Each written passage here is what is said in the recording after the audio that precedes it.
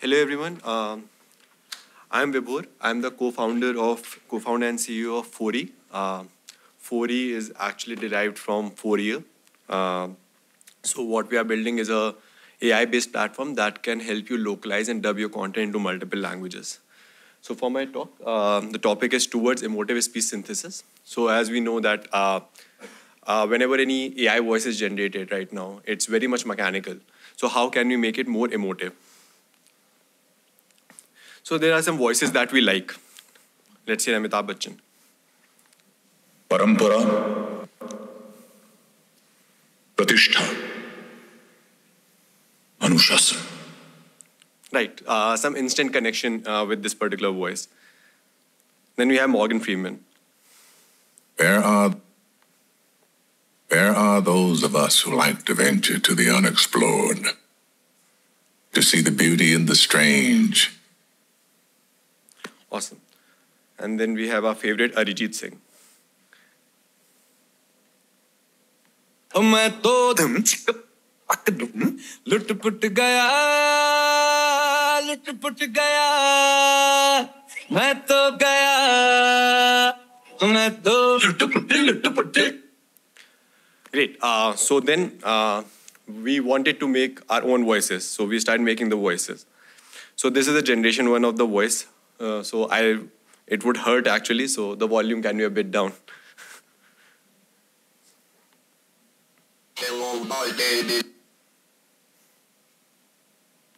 One second. Right. So if you remember, 90s kids would remember these kind of voices, the robotic sounds coming in. Then we moved to the generation 2, which was much more human-like. Hello, my name is Sam.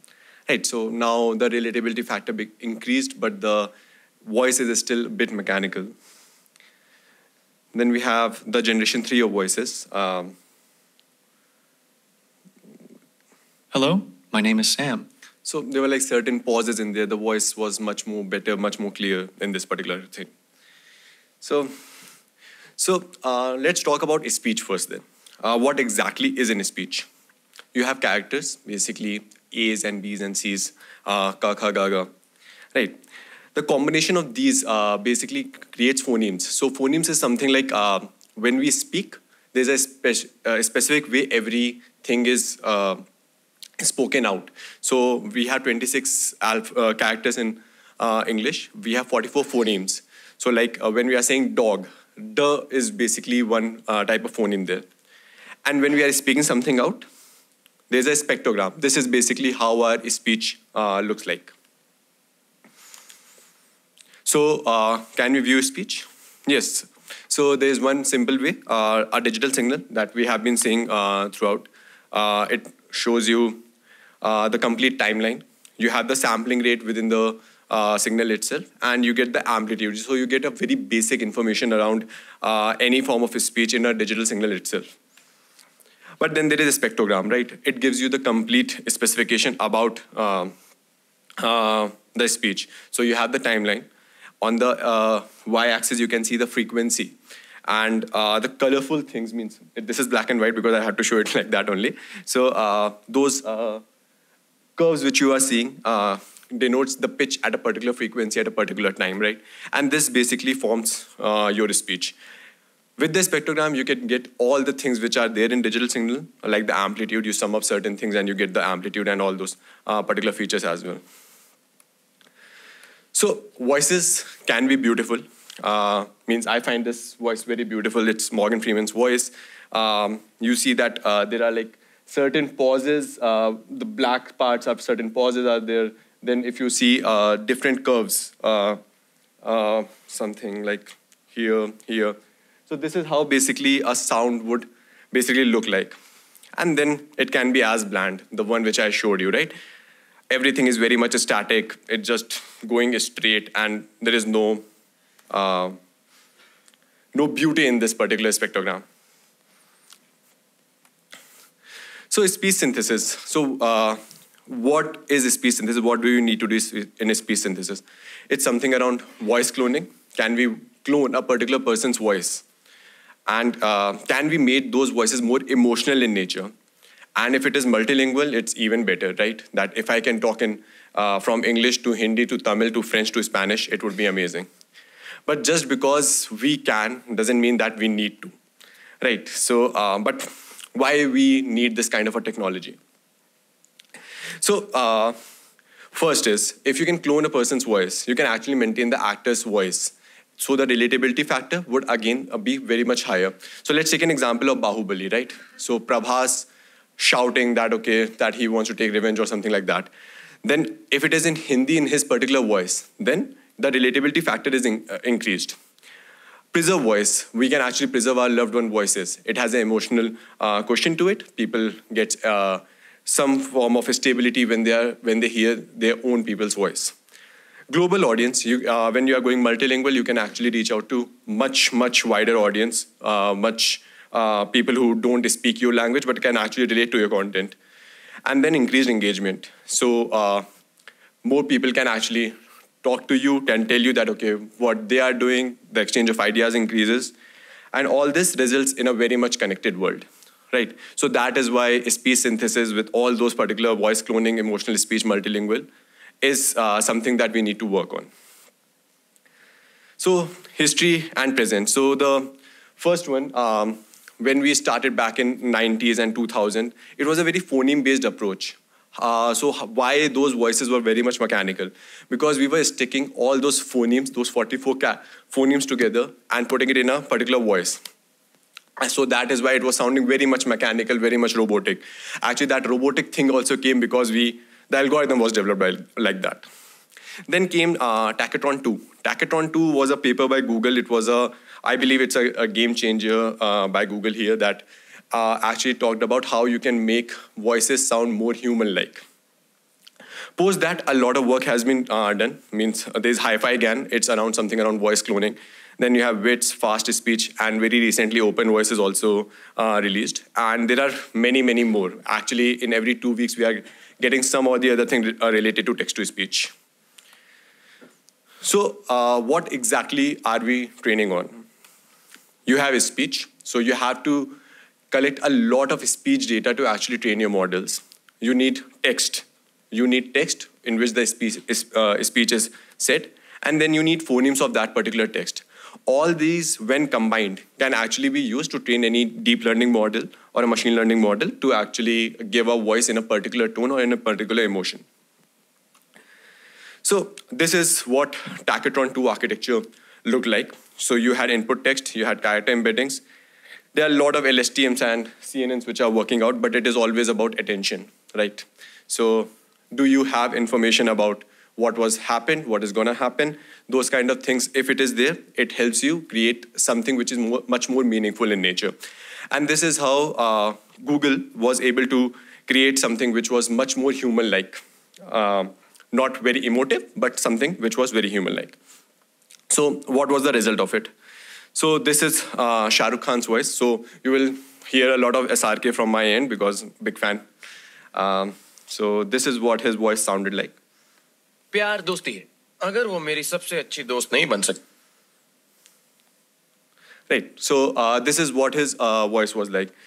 But now if we do the AI voice which was developed with Tachytron 2, it sounds something like this. प्यार दोस्ती है अगर वो मेरी सबसे अच्छी दोस्त नहीं बन सकती.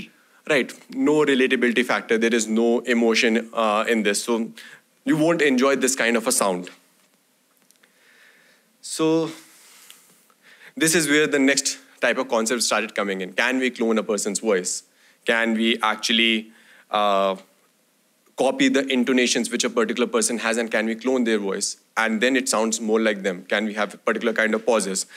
So this is one of the architecture from Hi-Fi again. So what it takes as input is a lot of speech in a Mel Spectrogram format. So I'm assuming here that everyone is aware about Mel Spectrogram. It's a specific type of spectrogram which basically on the x-axis is your time, your y-axis is your frequency, and the colors which you are able to see is power or pitch at that particular frequency and time. Right, so you get a lot of data from a particular person. You train it on your model, you show that, okay, this is how a particular speech looks like for this particular person. So you have a generator, and then once the model is particularly trained, then if you write any particular speech, it will come out in their particular voice. Right, so how a cloned voice would sound like. So this is original Morgan Freeman. There are those of us who like to venture to the unexplored, to see the beauty in the strange. Right, so now can we clone Morgan Freeman's voice? So it sounds something like. There are those of us who like to venture into unexplored. Right, so it sounds much more like him, and the expression itself is a bit more copied. That when the pauses were there, when the specific changes were there. So if you look at the spectrogram as well for this, this is something called a spectral roll-off. So those things are also changing. Means when there was a high, then there was a low. Right, so this is how the modulations in the sound is actually happening. So this is what can be achieved with cloned voice right now. But going multilingual, let's say I have some content in English, and then I can produce it in English. That would be something which is amazing, right? It means, and in the source speaker's voice, that would be amazing. So this is what SRK's spectrogram looks like. And this is the spectrogram, what the English AI generated voice looks like. Again, if you look closely on the generated one, now it is much more, I would say, beautiful. It has certain kind of curves which are there, which represents emotion. It has different kind of power at different frequencies, which can actually be more relatable to the people. So let's see a video then.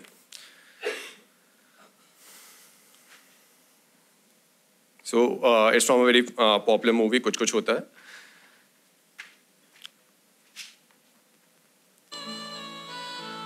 प्यार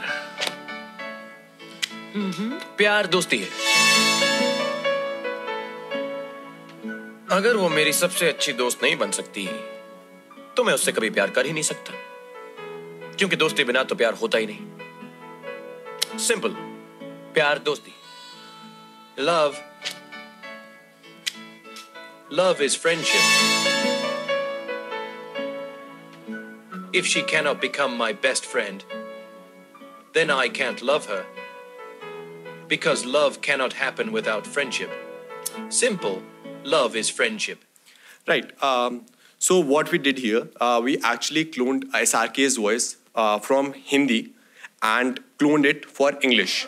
So the model which we are talking about here is something where we actually can clone a person's voice from any language to English. What I wanted to show was from any language to Hindi, but it is still in the making on our GPUs right now. Might take nearly 10 days more. So, so that is ongoing. But yeah, so the idea is, can you do from any language to a particular language? So suppose if we had content in Portuguese, let's take an example of that, and we give it to our model, it's a zero-shot learning there, and we can clone that person's voice in that particular, from that particular language to English, and with the same kind of emotion. So if you heard in this thing, the pauses which he took, the way he said, it was actually replicated. So, but it's a single speaker thing, right? Means there is always limitations. So let's try with few more characters. So this is a trailer from the movie Donkey, which is recently released. Again, SRK references. I'm really sorry about that.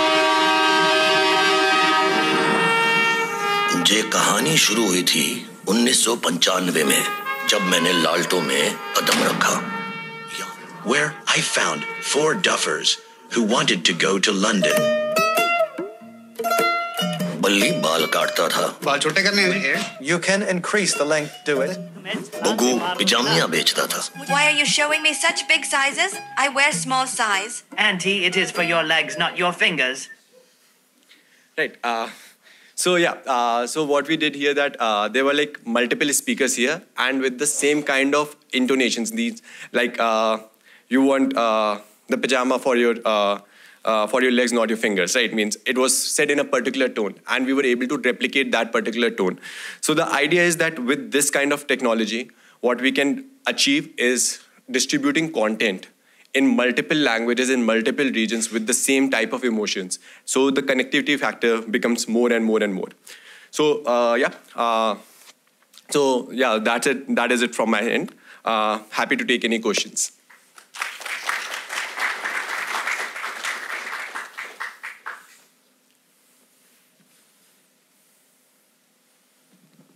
Yeah, thanks, Vibhor. Another question from Vibhor, fellow Vibhor. So this is two questions packaged in one. Yeah.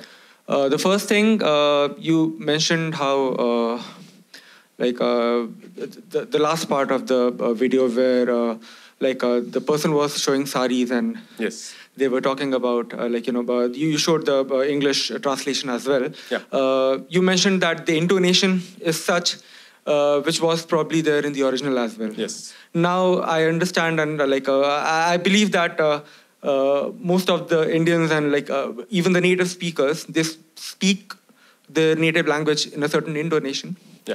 And they might carry over some of that when they talk, when they talk in another language. But it is very much possible that they have a certain type of intonation in that particular language as well. Yeah. So, when I talk in English, I probably have a different set of intonation, which I have probably learned along the way. Yeah. So, when you actually do the translation, is it the intonation is carried over as it is in the original language, or is it like you also train on the intonation a person could have in another language? Okay. Yeah, I'll ask the second question later. Yeah, so it's basically very interesting, right? It's a very valid thing that whenever you are translating, are you maintaining the same emotion, and is it actually colloquial or not?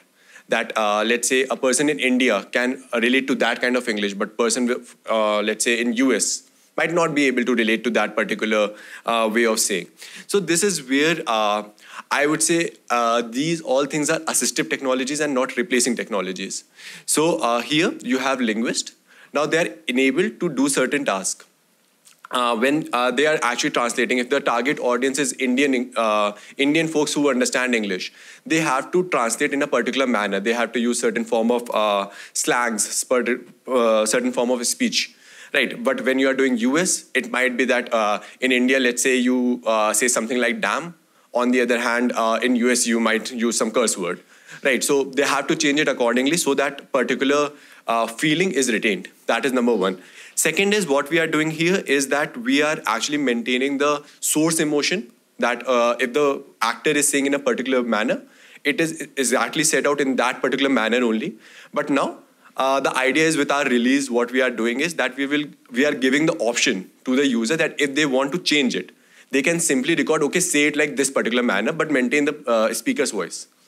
So they can just simply record it, and we will mimic your characteristics, your way of saying to that particular speaker, and then put it in the video itself. So that is how it will be solved. Great, thank you. That probably answers my question as well. The second part of the question was, while training and while working with this, and this is an open question to anyone who's also working in this kind of a setup, do you believe that, or do you think that it was easy to have a text-to-speech for certain languages over others? So for instance, in English, we sometimes have pronunciations which are very different for similar looking words. Like for go, it is go, and for do, it is do. Yes. Although it might seem the intuitive thing is that O is following D, and it should be said in a certain way. Yep. But as opposed to Hindi or Sanskrit, which is said exactly the way it is written, because we don't have any other way of we don't have exceptions per se. So is it easier to do that kind of a translation, text-to-speech translation over certain languages over others? So I would say that it actually depends on a lot of data, right? Why we went ahead with English over any other language for our first trial was for the reason that a lot of open source data set is actually present in English. And you have different type of phonemes particularly present for that. So while you are training that data, you have a lot of data sets. And as I mentioned, you have to take out that phonemes particularly and then train that, okay, this is how it particularly sounds like. Similarly, you have the same thing for Hindi and Sanskrit as well, right? That you have phonemes whenever we are saying something. So whenever the model is training, the model which we are training at the backend right now is doing that only. We are passing on particular phonemes on that this particular speech contains these phonemes, and it is getting trained on that. Now, with pronunciation part, when it is coming up, you can actually from the I'll give you an example of nature and mature, right? That's the most simple one which I can think of right now. So in that, if let's say if mature, it is coming as mature.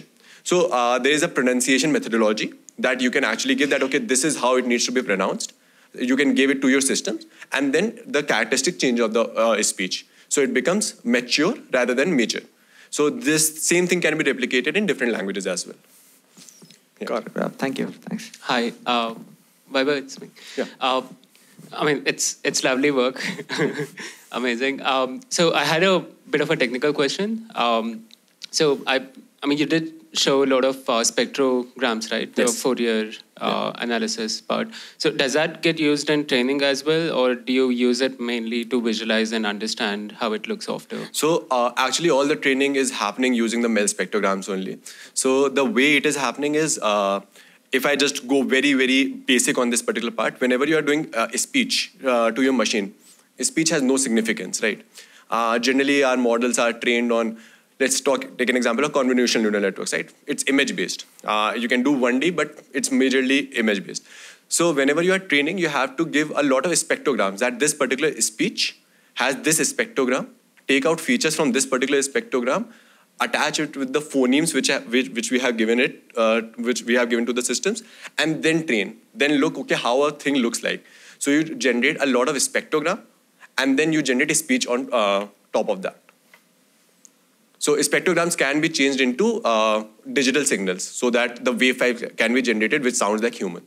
Got it. And so the second part to it was, so the LSTM things, do they work at the time domain, or they can work at the the spectrogram level? So LSTM is required because for the referencing point of view, you need LSTMs on that. But now we have like attention, so that is a bit more better on that particular aspect because you know how the particular sentence has been said, and so you can modulate it accordingly. Okay. So finally, as inputs, you're still giving the time domain signal along with the frequency domain characteristics? So for inference, we are just giving an MP3 file, and it is just giving us back an MP3 file. Okay, so the cloning part. The cloning part. It is one shot, so 0 shot. You give it, you'll get the return in within a few milliseconds. Okay, brilliant. Yeah. Thanks. Yeah. Hi, Vibhor. Great presentation. Thanks for that. Thank you. So I think emotion is multidimensional. You spoke about intonation and you spoke about volume modulation, leaving pauses and all of that. But have you considered the fact that even words contain emotion? Yes. In that, to give you an example, right? In English, you have this phrase of comparing apples to oranges. Yes. In some other language, it might be comparing apples to pears. Yeah, definitely. Would those things also add to this whole emotion thing? Are you considering it in your... Yeah, so we can take it in a particular manner. Means, let's say you are shouting in English, right? English in general is a compressed language as compared to, let's say, Hindi. So a 3-second sentence in English can become a 5-second sentence in Hindi when you are translating it.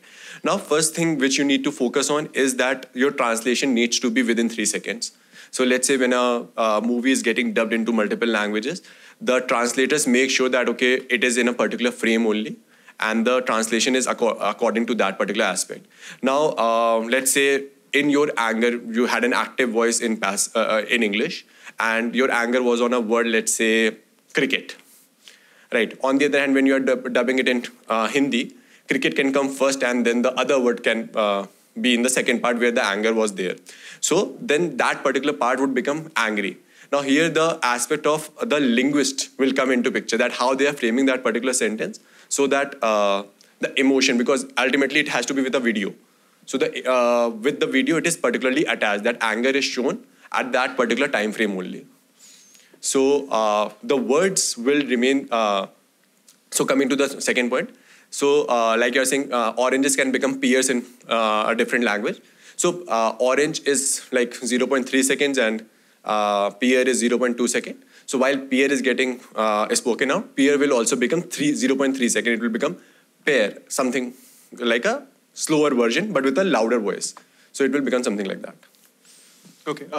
I'm just asking, are you also working along those directions? Yeah, so it basically, these kind of things are automatically taken care of, because if we are able to clone that particular emotion itself, it is automatically taken care of. Okay, so it's not something that you explicitly... That we don't have to do explicitly. Okay, thank you. Hello, I have a question here, over here. Also, thank you for your presentation. And you just said shouting in English, and I was thinking, like, is that English or a language? That's an expression. That is an expression. Maybe laughing is different in different languages. I was thinking, I have a voice, and it's pretty relatable to me, and it has a lot of emotions and stuff. And maybe I can reach out to you as a company to use my voice in some things, and perhaps if Shah Rukh Khan was in the audience, maybe he'd be happy or upset about this. Yes. So from your perspective in building a business out of this, what do you see as the opportunities and challenges of protecting like my voice or my identity, whether it's with working with or without such business? There always, with any technology, there has to be the responsible aspect attached to it, right? And with all the generative AI on the deep fakes which are getting popular, there needs to be some form of privacy and safety that needs to be maintained. So here what we are doing in the back end, we are putting one signature that this particular voice is created by our thing. So if we look into the signature itself, we can find that, okay, this particular voice is created by Furi. And the other aspect is we can create our systems. So first is policies, that the kind of policy which we have, you can only upload your data. That is why we don't allow YouTube links to be uploaded on our platform. You have to upload that data. So that gives one form of a guarantee that, okay, it is yours. Second thing is we can take down that content if that is reported that it is generated via our platform and it is someone else's voice. So those things we need to maintain. Cool. Thank you so much. Yes. But feel free to reach out to Vibhor again after during the networking. Thank you everyone.